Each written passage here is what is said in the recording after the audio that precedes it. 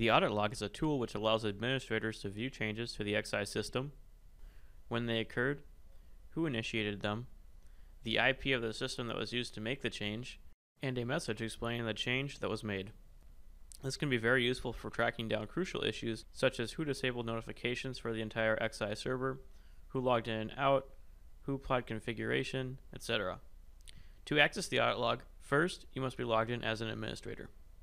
Then click Admin from the blue main menu bar, and then select Audit Log from the System Information menu list. Here, you can choose to sort the list by a predefined period or a custom from and to date.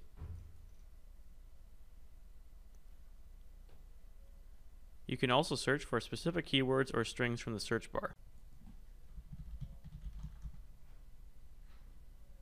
As with many pages, you can schedule it as a report via the Scheduled Page button.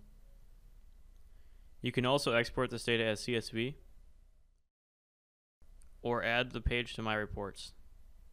As was explained earlier, you can view the date and time that a change occurred, the source of the change, what type of change it was, who initiated the change,